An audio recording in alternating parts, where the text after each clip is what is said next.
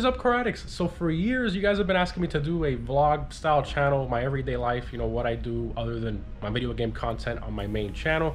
So I decided, you know what, let's do an actual, you know, vlog style channel. We're gonna try it out, see how it goes. But we got the Viper here, so today we're driving this car about an hour away, so a little bit of a drive to get the car tuned. So it does have some bolt-on mods, which I'll show here. I mean, these cars, they're naturally aspirated.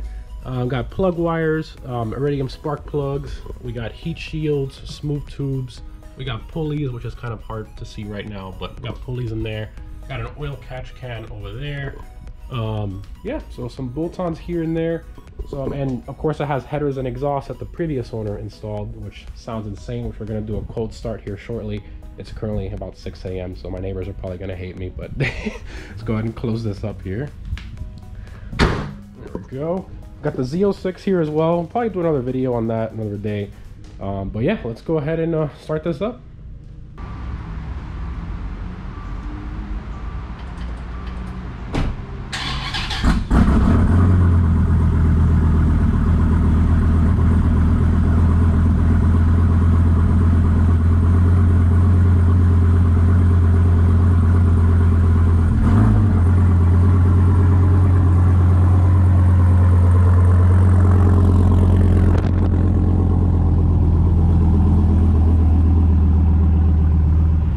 Got her outside. Sorry neighbors, sorry about that, but she's pretty loud.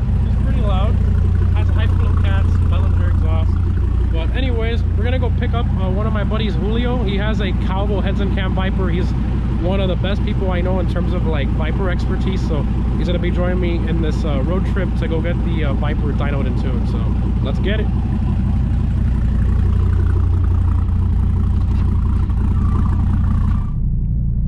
Full tank of gas, good to go.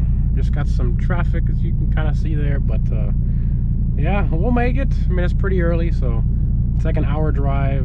Give myself like an extra hour to get there roughly, so left about 2 hours earlier. Manuals are fun, but when you're in traffic, not so much. But when we get on the highway, it will be a lot better. All right, let's go.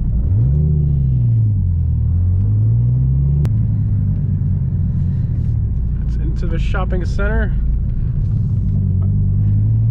My buddy Julio, he lives in a neighborhood that has a bunch of speed bumps and stuff, so he's like, you know what, just meet me at one of the local breakfast places. So that's what we're doing.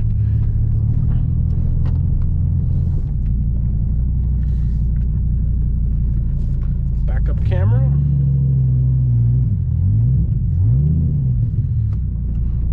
Ah, he's in the incognito mobile.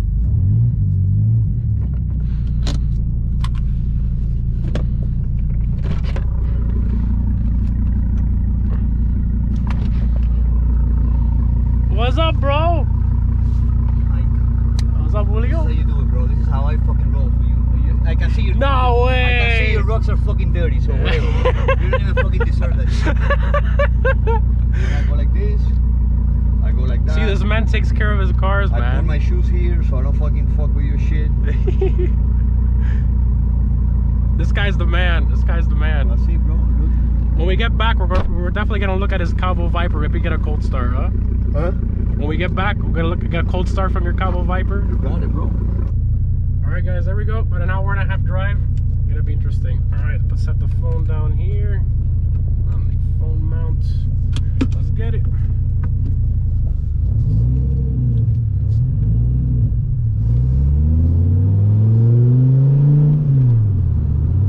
Nothing like this car, bro. No, mira this. Nothing like this car. Esto es otro tareco. Getting on the highway here, and we have traffic hell.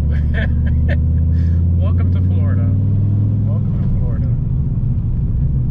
Oh boy. It says we're gonna get there at 8:41 because of the traffic.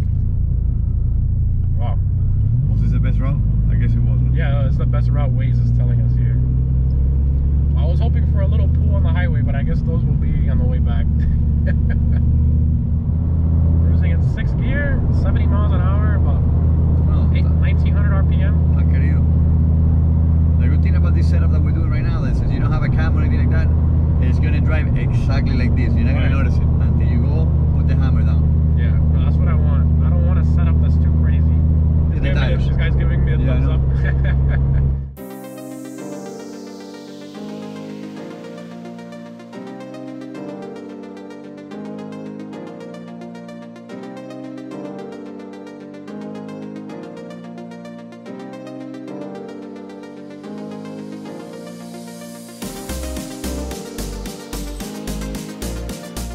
Right guys, so you made it to Palm Beach Dyno. They're taking it right now to the dyno. They're gonna get it all prepped up and ready, strapped down and all that good stuff. So he's gonna take it over now.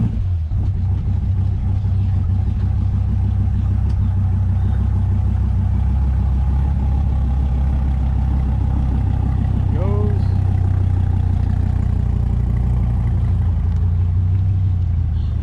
It's sold. No, I'm kidding. They take it to the dyno now. Here we are again. These guys mainly specialize in Mustangs, but they made the exception for me and my buddy Julio to go ahead and do the Vipers, which they haven't done in a while. So here they are right here, Palm Beach Motorsports. Loading it up now.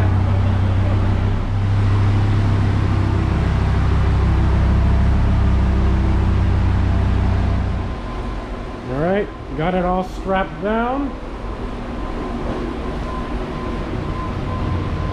Ready to go. Fans going. Again, it's a simple 4 bolts on, 93 pump gas, naturally aspirated, so it's not going to make a crazy amount of power. All right, getting going here. About to do a baseline. Got the man Ken in there. What's up? People bring him cars from all over the US. They mainly specialize in Mustangs, but he's making the exception for us here on the Viper, so appreciate the hookup, Ken. All right, here we go. We're gonna go for baseline. So this is gonna be how it looks right now before the tune. Julio and I are guessing. What do you guess? 540. 540? He's got a tune already. It's not a stock tune. Yeah, but it's a street tune. Yeah, but it's a shady tune. So 540. I'm gonna guess like 530. 530 is my guess.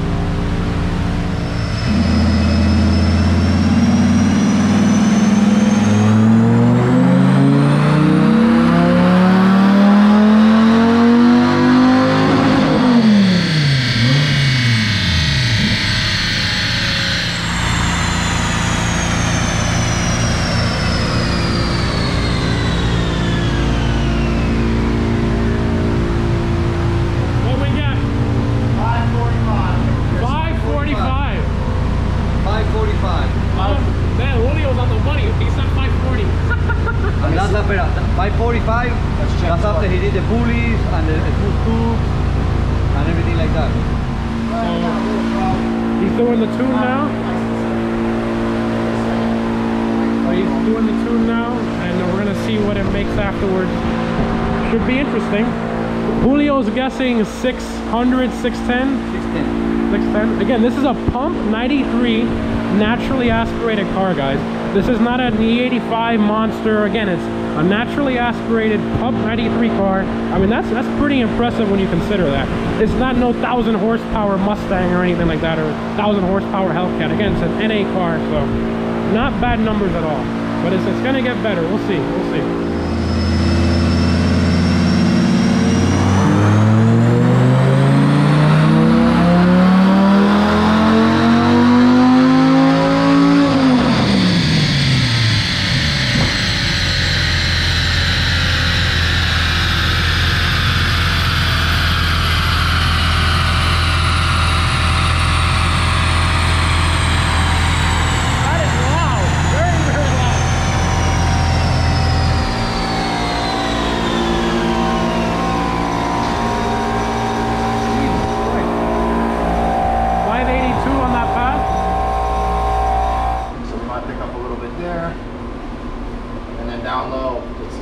So we should, based off your old tune, we're not up that much below 3,500, so we'll try to get it up there. But when you look like right here at 4,500, you're up 30 horsepower.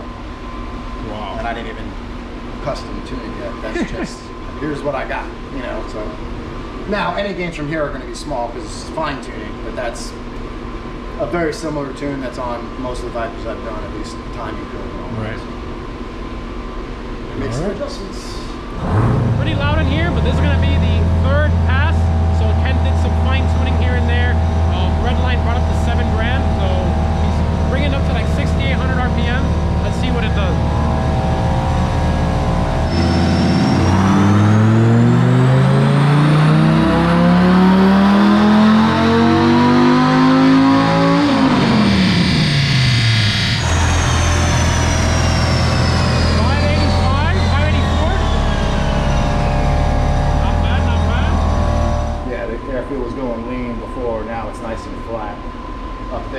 It out a little bit down here. It needs a little bit more though from the same spot I did it.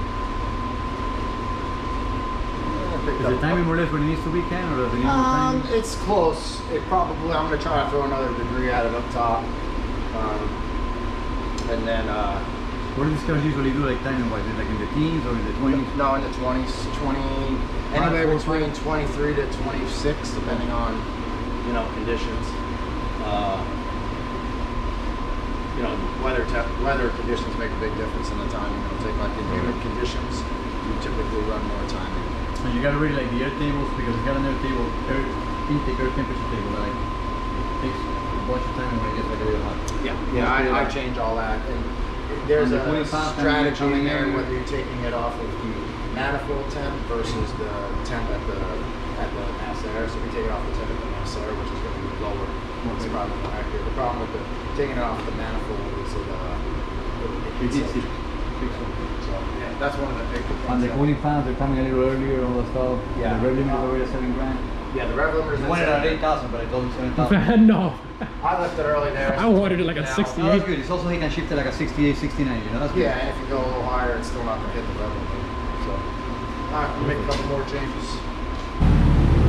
Alright, so 4th pass. Let's see what it does. He did some more fine tuning here and there with air-fuel ratio and some degrees of timing here and there. So let's see what it does.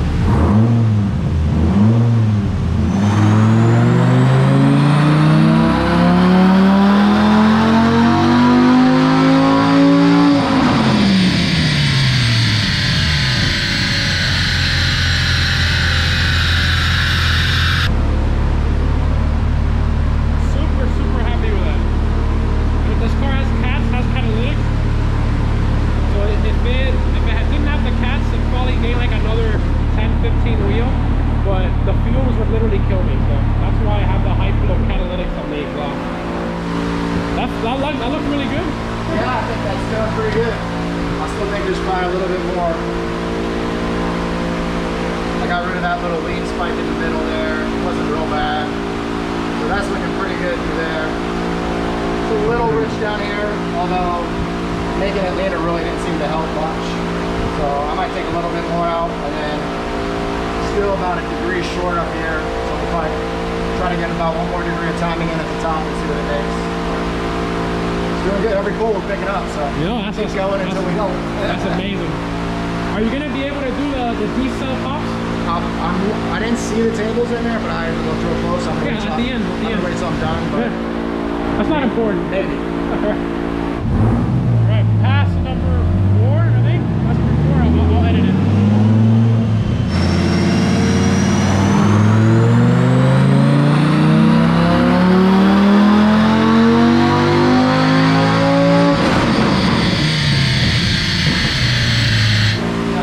Insane. I'm going to change on these so see if I get the Burble to work. Oh really? Yeah, I heard a little bit. I got to change it more.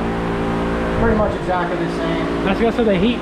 Yeah, I think what we're going to do is I'm going to make a couple more changes to try and get the Burble, the pop command to work, and then we'll let it really cool down for like a final. For like a hero pool. Yeah. All right, so Ken is now doing a little bit of a Burble tune on deceleration. It's not going to be massive because it's really not possible with the HP tuner limitation in some of the tables. But he's finding a way. It's coming out pretty good. It's not going to be super obnoxious, which I actually didn't want it to be obnoxious like that. So it's actually going to come out really good. He's working on it right now. It's going to be very, very subtle little pops on deceleration, which I think is going to be perfect. Not too much, not too little. Because before it rarely did it. Now I'm going to have a little bit of deceleration while you're in gear, which is going to be great. So let's see how it turns out.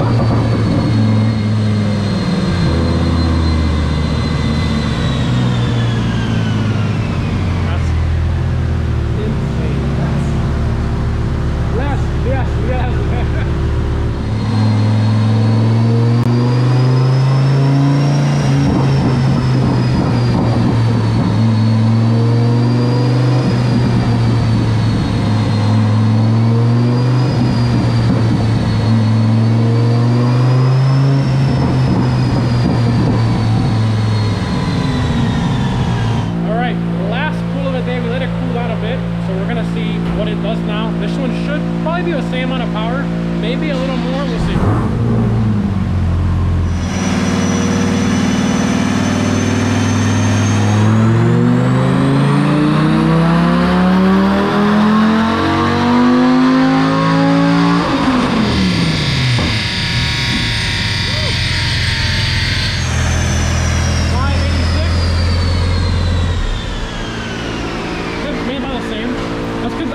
I think it made a little bit more torque though. Let me trim out that spot real quick.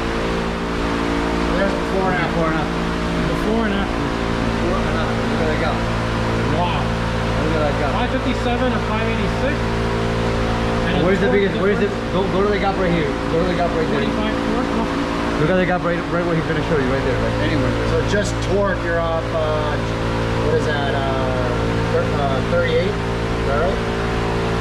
Yeah, 38 torque. At the same spot, it's up 34 horsepower. And peak, it's up 39. That's real makes a Yeah, but look, this is the difference right here, bro. All this range right here, this range right now. That range right there is where it's about. Consistently above it, all across. It's not just a little piece, look at all the range. Average horsepower, it went up like 80. Any horsepower you do real is very, I mean, because average horsepower across the board. Yeah, because before you had a shift here, so with RPM drop, you're down here. And that's what I told them. Now you go here and you're up there. Yeah. So beyond the gain, just RPM, your average horsepower. He picked up like 80 average, that crazy stuff like that, yeah. yeah. That's a lot. To pick this up in either it has to be a bone stock vehicle or a tune. That's a kind of very good. On a bone stock, you would have picked up more. Yeah. Or the tune isn't that great. That was on it. So I'm happy though. Oh, I'm happy too, man. How you got the burp? How you got the burp? The Burble too. Amazing work, Ken. Appreciate it, man. You're the man. Thank you. You're the man. Alright, let's get him up here. Take it for a quick drive. Make sure everything's good.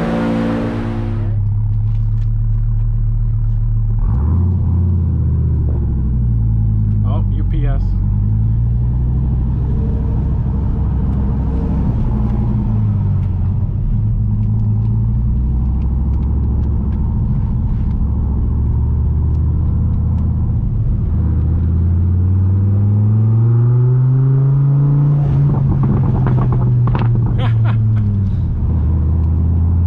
It's also going to matter how hard you were on it before. Right. That's sick. Try a little higher RPM. That's really good. Perfect. That's really I good. like that. You know, a little beat pop here or there. That's a little too loud, but in general, I think that's pretty good. We'll just, I'm gonna make Yeah. a little loop here, make sure it drives good. Just normal driving. The cam cars are a little harder to get to drive good. Yeah. This makes it a little easier. I'm not into the whole car shaking and all that. That's not. Yeah, that gets a little extreme. Especially when, you know, you're nearly 600 to the wheels without having to deal with that. That's good Yeah. for me.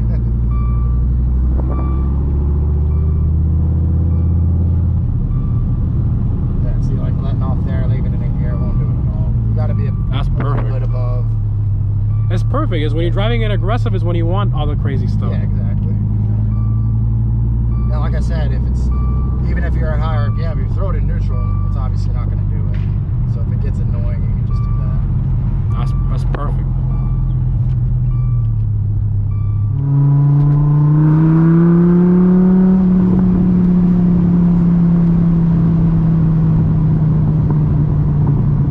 That's good right there. Just That's a little perfect. bit as you come down. That's perfect.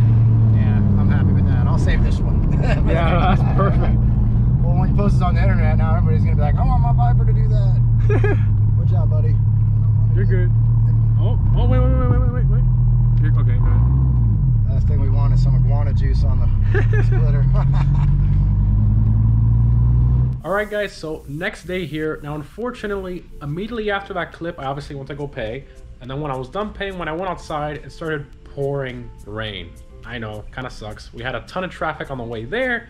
and the road was also damp because it rained the night before, so I wasn't able to drive it hard at all on the way there. Obviously I want to drive it hard on the way back, but just on and off rain the entire way back, damp road, just recipe for disaster. I didn't even try. That's probably the first time I've used the windshield wipers on this car, because that's the first time I've driven it in the rain. Obviously I have, you know, the Michelin 4S tires, so it was perfect. I don't have some crazy racing tires on it. That brings me to my next point. So I know some people are probably going to look at the numbers and be like, wow, that's kind of slow. But I mean, max power we did wheel was 587. Obviously, if you factor in the drivetrain loss, that means this car is making, at the crank, roughly about 700 horsepower. In a naturally aspirated, there's no supercharger in this car, no turbo, no nothing. A naturally aspirated car making about 700 crank horsepower on pump 93 fuel. I think that's pretty amazing.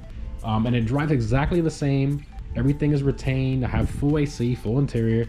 And then of course, the most important thing I wanted from that tune was the Burble tune, which Ken was able to do. Now, Ken spent 5 hours tuning this car to get it right. He spent about, I want to say about 2 hours roughly on the tune itself, and then the Burble tune took him like 3 hours. He wanted it to be perfect. That's so you can see how meticulous and good this guy is, that he spent all that extra time when he didn't have to try to get something right that he hasn't really experimented with too much on this particular car. Almost everybody on the forum says you weren't able to do the Burble tune with HP tuners on this car, but he was able to do it. So I definitely brought the car to the right person, that's for sure. And I'm very, very happy with the results. Now, in terms of pulls and stuff, obviously I want to get some pulls on video and, you know, the burbles and all that. But unfortunately here in Florida, it's been raining like on and off every day. So you know, all day today. So I haven't been able to get, you know, take it out to, you know, to drive it and enjoy with the new tune. It is what it is, but I will be making a separate video on that. This video is kind of long anyways as it is. So I'm gonna make a separate video, full send pulls on this thing, 7K RPM red line. I'll probably put a camera here on the side as well. I'll try to capture the sound from the exhaust with the burbles and all that. Hopefully the wind noise doesn't mess with it too much, but we'll figure it out. Now, in general, something I want to talk about, I know obviously some of the angles in this video weren't the best. I apologize for that. The one on my head was sitting too high. This car obviously has the windshield slopes down very far, so there wasn't much I can do about that, but I'm definitely gonna mount it lower, probably on my chest or something. I don't know, we'll figure it out. And also the camera on the dash sat a bit too low. Again, I think for my first vlog video, it wasn't too bad. I filmed that all with one GoPro. I ordered 2 more GoPros. You know, I'm fully investing in the channel, so we can, you know, make better content. Obviously I'm gonna make videos as well on the Z06, the Hellcat, the TRX. The Hellcat, well, I don't want to mention that yet. I mean, it might be getting sold soon. Obviously I have the Demon 170 coming, but I do have a lot of other friends who have very nice cars as well, so I'm going to talk to them to see if they'll allow me to review their cars too.